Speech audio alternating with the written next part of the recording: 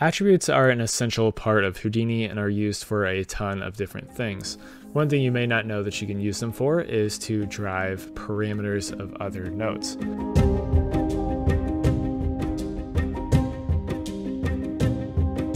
So let's take a look at how we can do this. Let's drop in a geometry node. And in here, let's drop in a sphere. And I'm just going to leave it as a polygon mesh and just increase the rows all the way up to 50. I'm also going to drop in a distance along geometry. Now we're going to remap this. This is not actually necessary because this node gives you the ability to do it, but in other situations this might become useful if you don't have that ability right off the bat. So this will just be as an example. So let's essentially do the same thing. Let's just do it a different way. So we'll do an attribute promote because we want to get the maximum distance.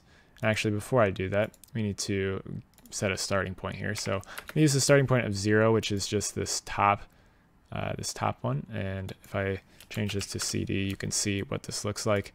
So it's basically going from 0 all the way down to the bottom with our color. Let's leave that as a distance attribute, and you can see in our spreadsheet here, you can see the different values. So let's go back to this attribute promote and take this distance attribute and promote it to a detail. We're going to keep the original, and I don't want the average, I want the maximum, because we want to get the maximum distance away from the point that we selected. So if we go to our detail attributes now, you see we get the largest value.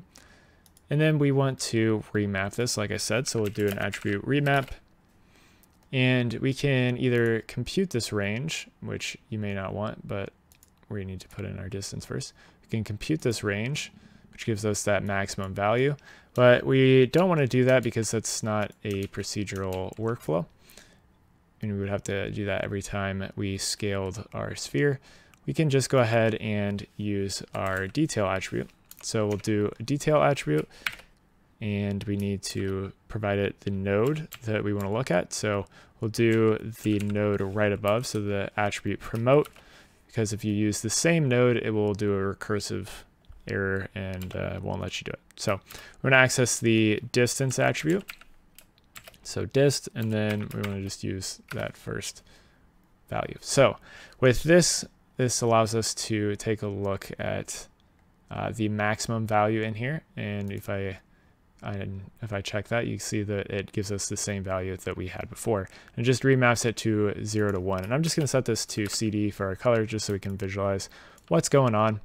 And if I go ahead and drag this all the way down, you can see that this now is remapping all the way to the very last point there, which is the farthest point from what we selected.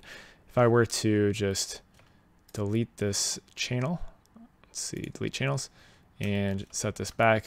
If I drag this along now, you can see that it only goes to about halfway from our sphere. So let's undo that real quick and go up to our sphere here.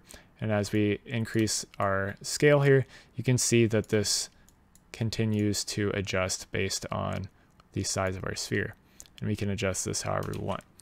So that's just a simple way that you can access the attributes. Now you can do this with more than just detail. You can do it with all the different point attributes and primitives.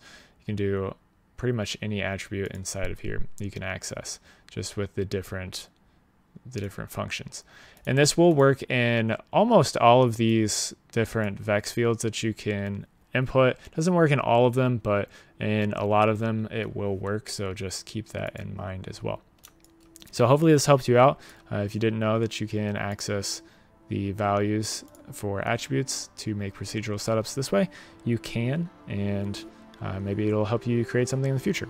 But anyways, I have a bunch of other videos on Houdini to do different things. So if you want to learn more about Houdini, make sure to check those out. Anyways, thank you guys for watching, and have a good day.